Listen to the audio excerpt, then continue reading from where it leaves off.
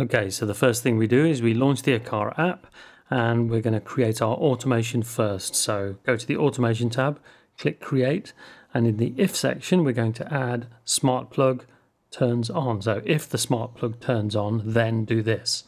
So in the case of then, we're going to just go to the Aqara hub, we're going to play an alarm sound. Let's just set the volume down because this is only for test purposes, and I'm going to select police car sound too, so that's okay. Next, we're going to add the push notification.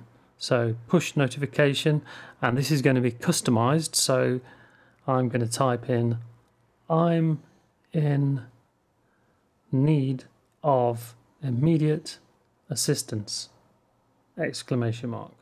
That's done. So we'll OK that. And the final part is to turn the plug off again so that it's ready if you have to re-enable the automation. So the third one is the smart plug again. In this case, we turn it off. So that's your total automation there. If the plug turns on, then sound the alarm, send a push notification, and turn the smart plug off again. So let's save that. Plug on, alarm, push. That's saved. Now the next thing we need to do is create a scene. So we're going to the scene section, create a scene, and the action is going to be turn the plug on. So turn the plug on.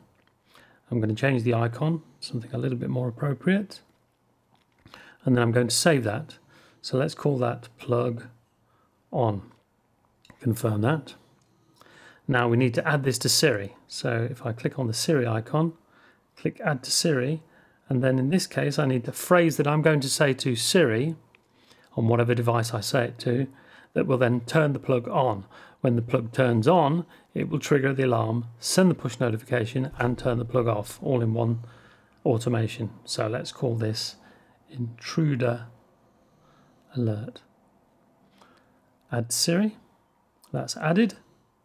And then if we go into, you can see it there, if we go into shortcuts, you'll now see a new thing called intruder alert.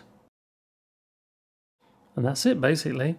So just to kind of recap, you say intruder alerts to your Siri device. That turns the plug on. When the plug turns on, the automation kicks in, which is turn the alarm on, send a push notification, and turn the plug off, ready for the next time it's needed. Okay, that's it for now. Come back for more.